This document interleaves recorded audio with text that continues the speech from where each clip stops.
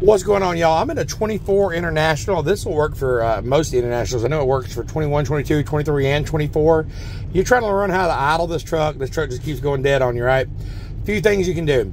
If you just want the truck to run without using your bunk heater in the back or your bunk AC, here's what you got to do. You go ahead and you press in the yellow right here. You try to brake, press that in. Come over here. You know, you got to keep your foot on the pedal, the brake pedal, but press the on button like this. Then you hold the set button down. The whole time you're holding the set button down, you reach over here and pull the yellow. You should then see engine throttle. If it says engine throttle, you're good all night.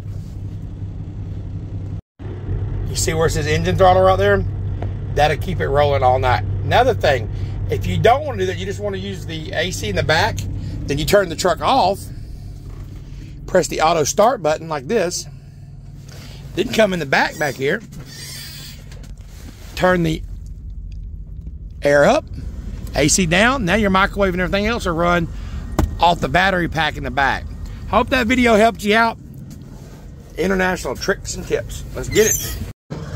Hope that video helped you out. If it did, smash that like button. Let me know in the comments if you have any other questions about Internationals. I drive one. Maybe I can help you out. If you're looking for a good company to work for, you come to Rosedale Transport. The number at the bottom of the screen, 706-226-1003. They hire right out of school. Ask for Tina. Tell your boy Sean sent you.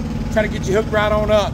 Hey, they reimburse tuition too up to $4,000. If you're an experienced driver, you should already call.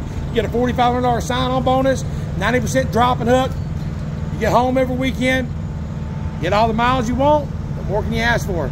Let's get it. Trucking Life with Sean.